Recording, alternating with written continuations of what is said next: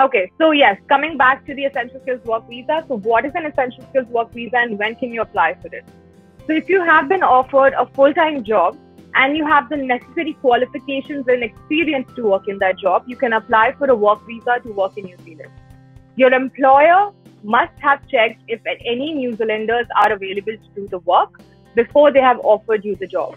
So if you're granted this visa, you may be able to travel to New Zealand along with your partner and dependent children. So while there are a couple of instructions that one will need to meet, and it will be difficult to go through them all here, but I'll give you a brief about the requirements that you need for a job offer to meet the eligibility requirements for this visa. Go ahead and just pick up the phone, speak to us, and we'll guide you how to go ahead